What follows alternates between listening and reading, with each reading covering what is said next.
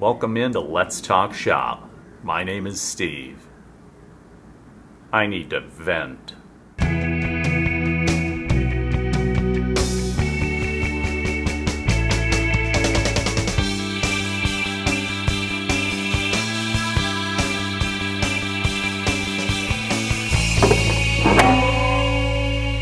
Mazda RX3 vents. These are the two that came off of Hazel, the silver car. Yeah, there's a little issue going on. They're both kind of broken, where the pull housing meets with the cable sheath. Fractured. Now the vent itself is okay. I've checked the levers and everything works inside of there, so if I'm able to find cables for those are okay. So the rubber gaskets that seal against the firewall also are complemented with a foamy gasket. Now I was not successful at salvaging those upon disassembly, so got to make new ones of those. The ones coming off the green car, I got the spare parts car, thinking, no problem, I'll just get them off the other car. Well, one of those is busted too. Right here where the pull housing meets with the cable sheath, fractured. The one on the right is okay.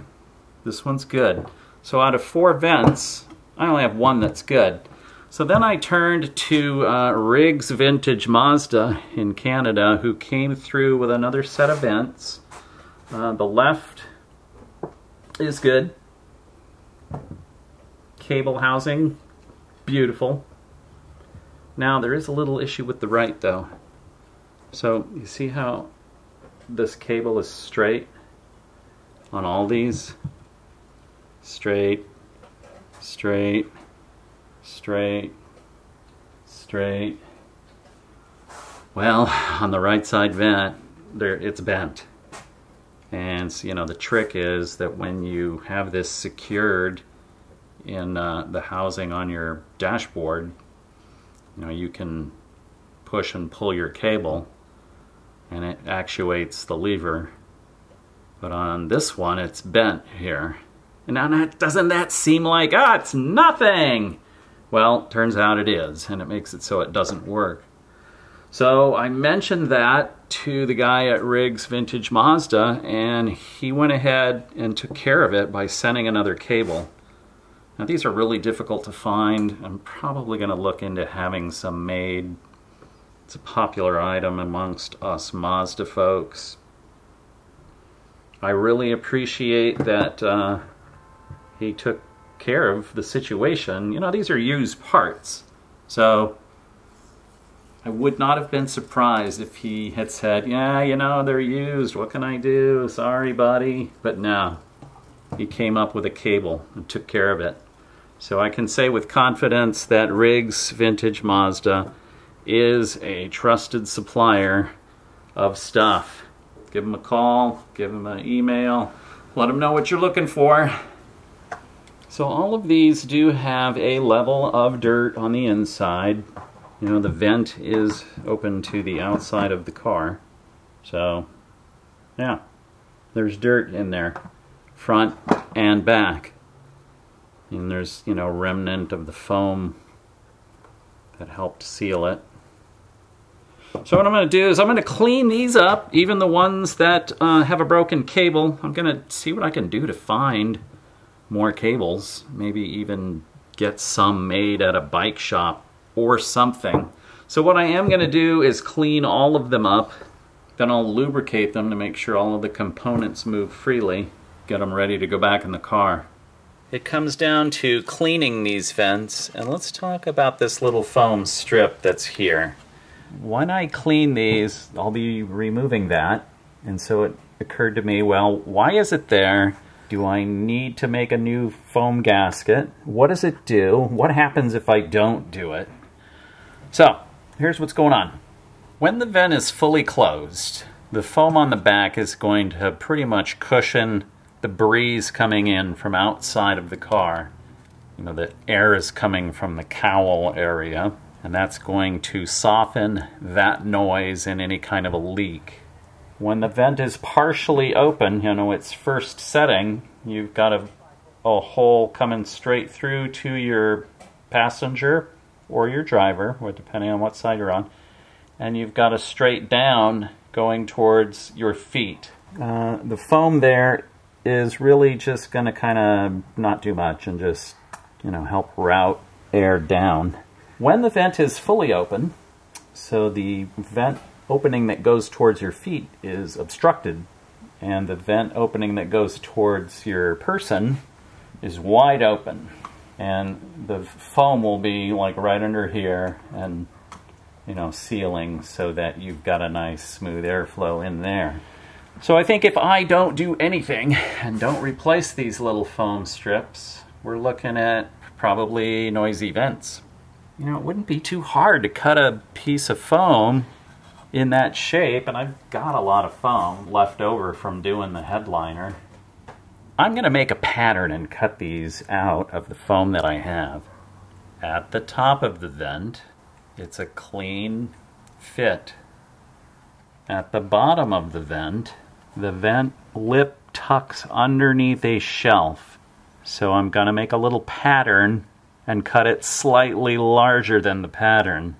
I have this random soft anti-skid material that I'm going to use just because it's easily bent and shaped, and then I can mark that and then cut it with a scissor.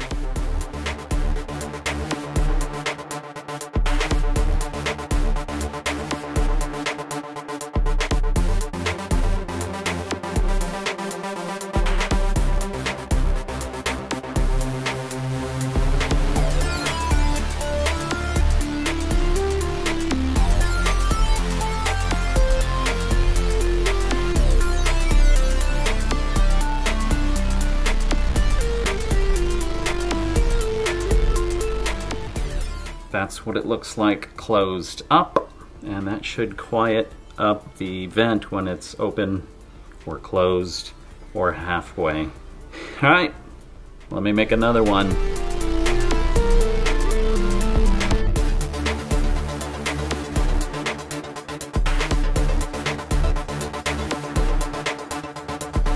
I like it. Okay, there's two of those. Okay, that wasn't too hard, you know, it's just cutting out a pattern. There's no holes, there's no inner opening. When it comes to making these, that's a whole different story. I've got an inner opening and 3 holes with notches. So these are the foam gaskets that came off of the vents. So I've got some foam material that I had acquired for a headliner project. Looking at it, it's, you know, it might be a tiny bit thicker, but, you know, by the time it gets compressed down, you know, gets compressed down with the 3 bolts that hold it on, and it'll be just fine. So for that, we're gonna go see my buddy Corey in Fremont. So my buddy Corey on the Facebook group West Coast Classic Rotaries, he's got a laser cutter. So I'm going to get together with Corey and we're going to go ahead and make some of these gaskets.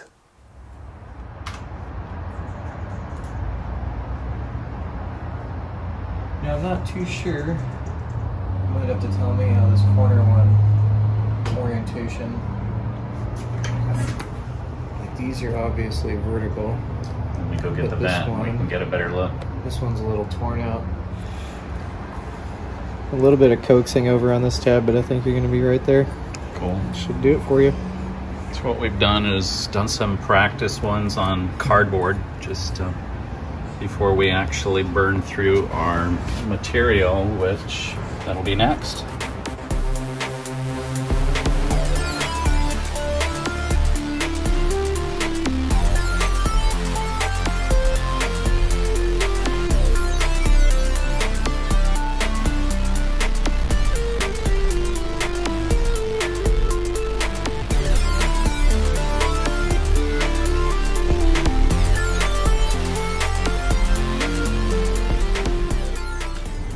Alright, so for the foam material, it's fitting real good. Corey, that's going to work. I think it will.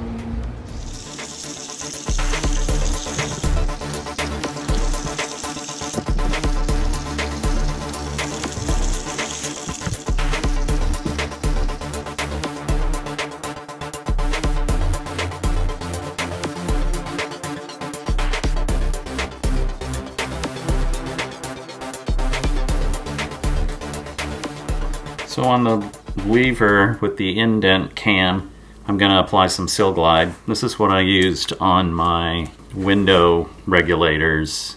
That's an episode that'll eventually come out here. Usually Sil Glide is clear. This is an old bottle. It's looking brown.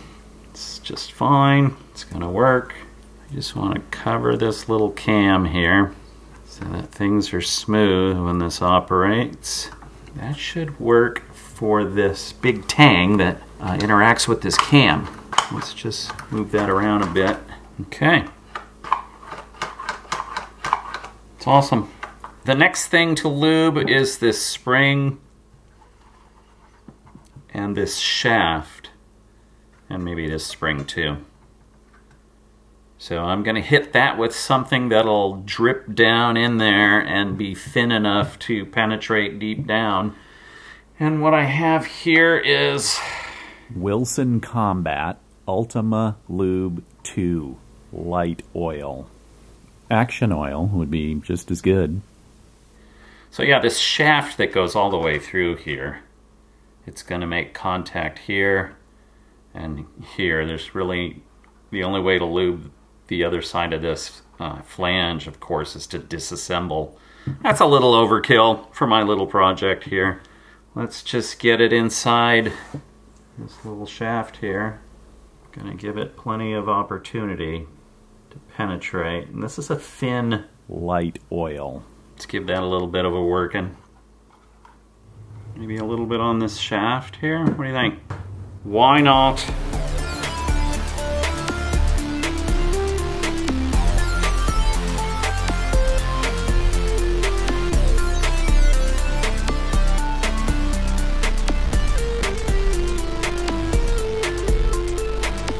Okay, fabulous. Those work great now. Okay, now I want to apply adhesive to the little foamies. Apply 1 to 3 even coats. All right, do that.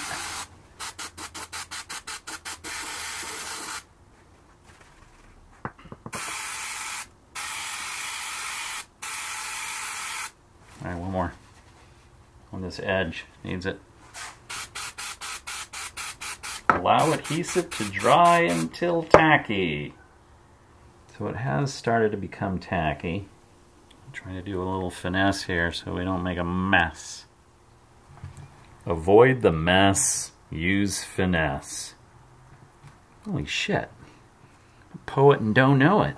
Too bad, or I'd show it. I am applying pressure to any of these raised surfaces, particularly these ribs here. So installing the vents, I've come up with the original hardware for that. If you take a look at where they mount, you can see that the plastic flange that holds them on shows the imprint of a large flat washer, no lock washers, and that makes sense. You just want a nice big large flat washer so that nothing cracks this plastic vent housing. So I've found those original bolts, got them all ready to go. They had been to the platers, so they're pretty. What I'm going to do is I'm going to hit these with the spray adhesive, very lightly though. Like I just put a thick coat on these. I just need these to stay long enough for me to manipulate these vents into place. So I'm going to put a light tack on each side.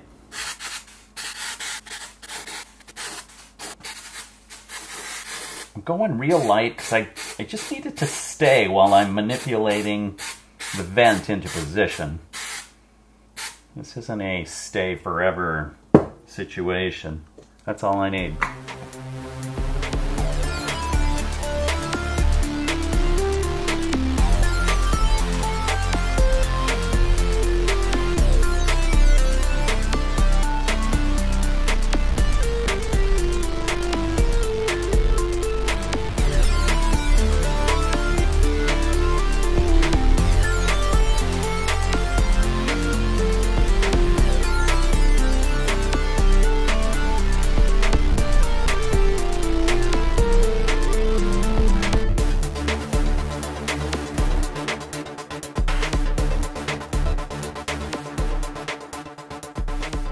Alright, it's going to put on the car. So what I'm going to do is take the 2 rubber gaskets, place them into the firewall, they'll stay put, and then I'll mate the vents up to them.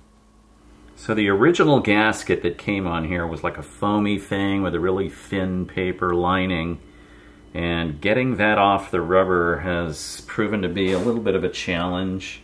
I've used various cleaners, gotten most of it off. The most successful was probably the grease and wax remover here. You know, this is rubber. I've got powerful strippers that'll take this off. You know, there's a POR 15 product that'll clean this off, but it'll also start digesting this rubber duct, right? That would be collateral damage. So, not gonna do it.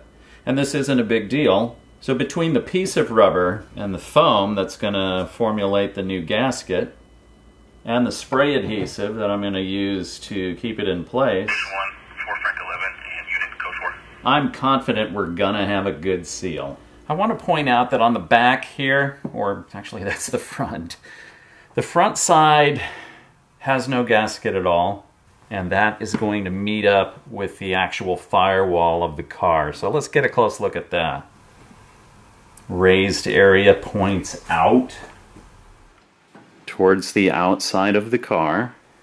So this is the side with the foam gasket that'll go against the vent, and up against the firewall, it's just this rubber duct up against the metal.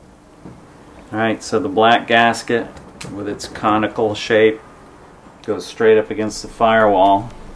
And it's essentially going to just, you know, funnel the air in.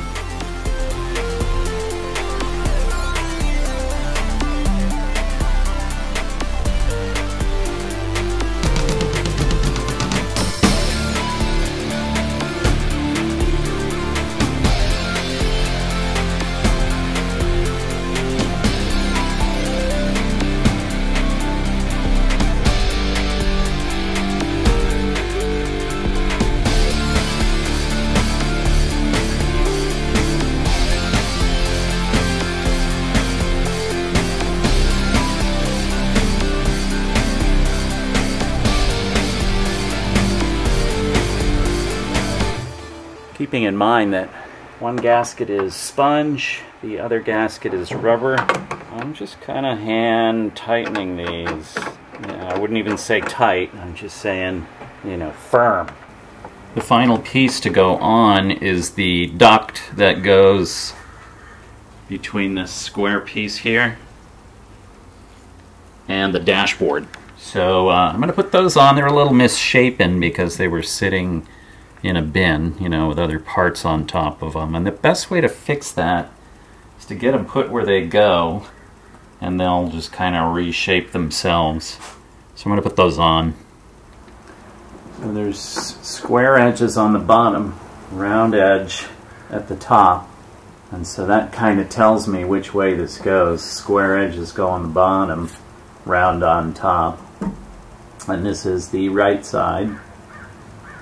There is an L and an R on each rubber piece. Simplifying that. Okay, square cut at the bottom. Matches up with the vent. It's going to set like that. And the little diffuser that fits into the dashboard, that's going to go right there. And that's another episode. We'll take care of that when we put the instruments back in and the dashboard back together. Coming up next, I used to see crash pads for Mazda RX3s for sale 15 years ago. Got to get something custom made.